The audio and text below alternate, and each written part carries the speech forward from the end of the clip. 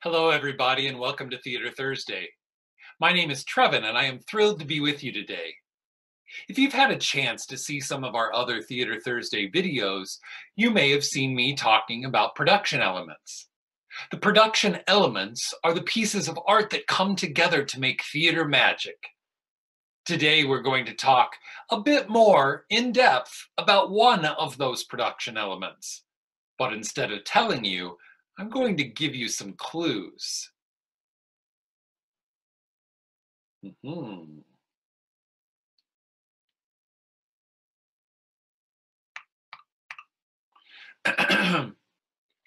Take a deep breath. Okay, great. Now breathe normal so I can hear your heart. Great. That was clue number one. This is clue number two.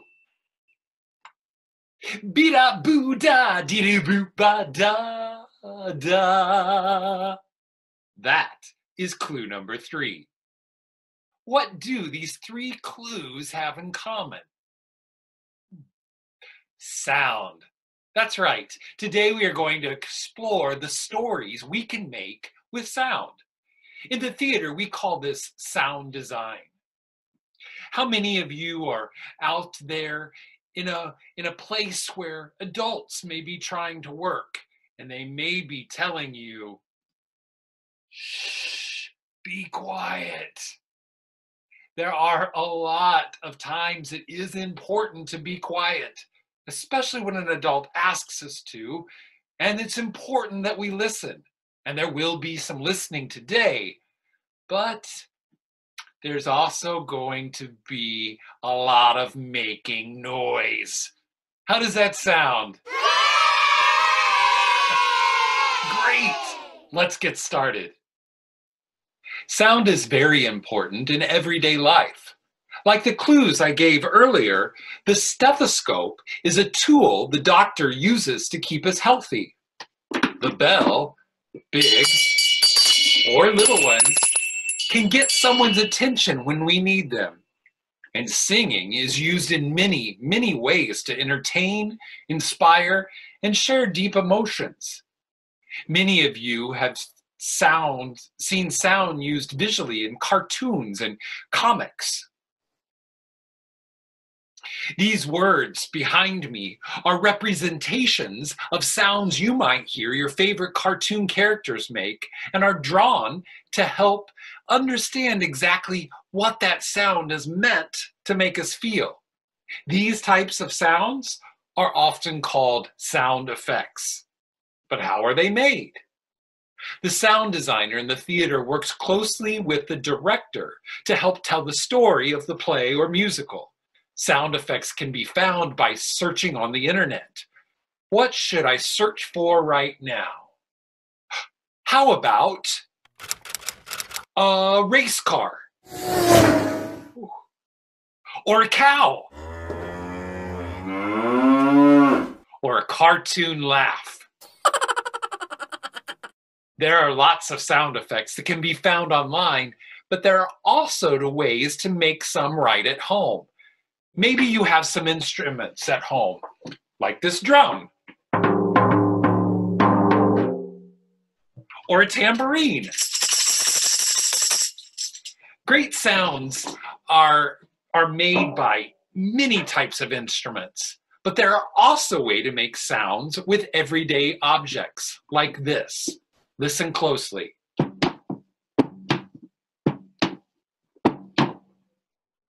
Sounds like footsteps, right? I just put a pair of shoes on my hands and made them walk on the table. You can pause the video right now if you would like and go look around where you are for things that make great sounds. I'm going to see what else I can find. See you soon. If you paused, what did you find? I found this wood block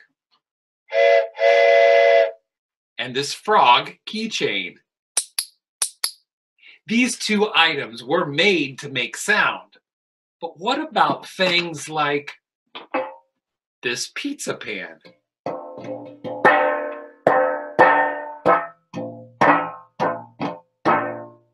Great sound. This can of sparkling water. Another great sound.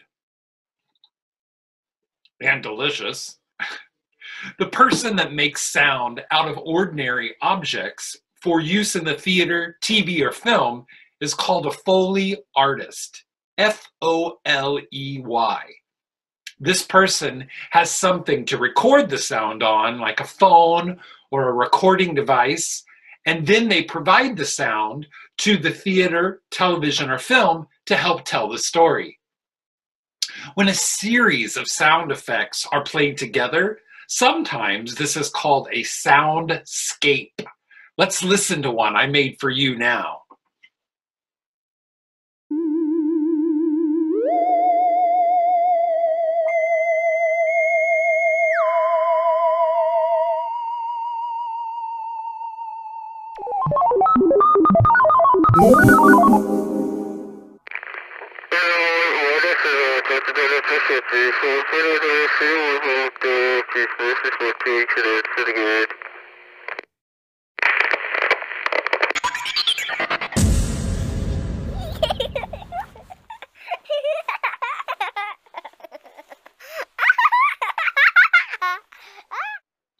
What story was that soundscape telling?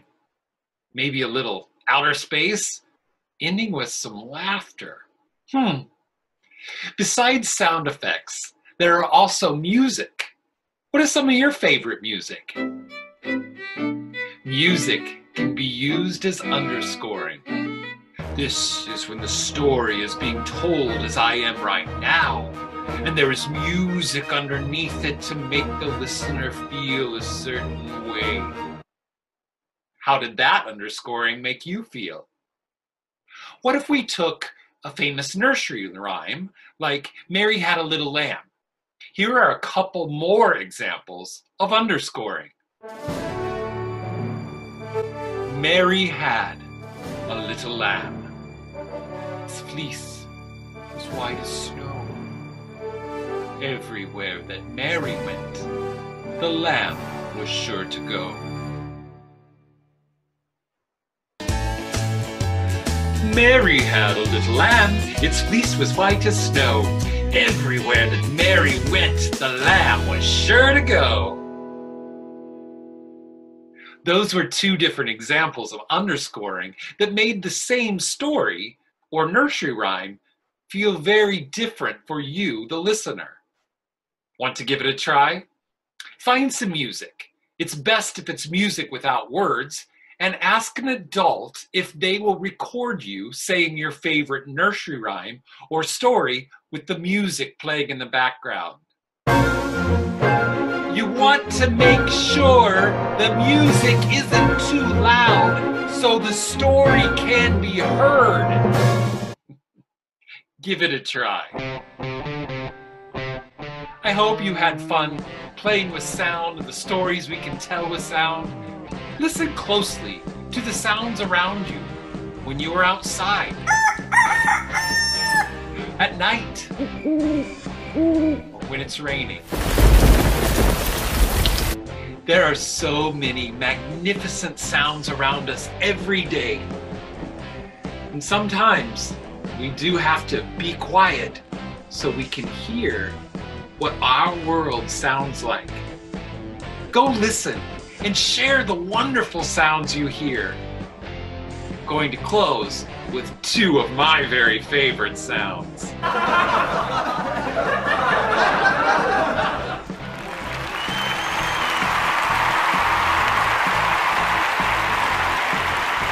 Thanks for coming, and see you next week for Theater Thursday.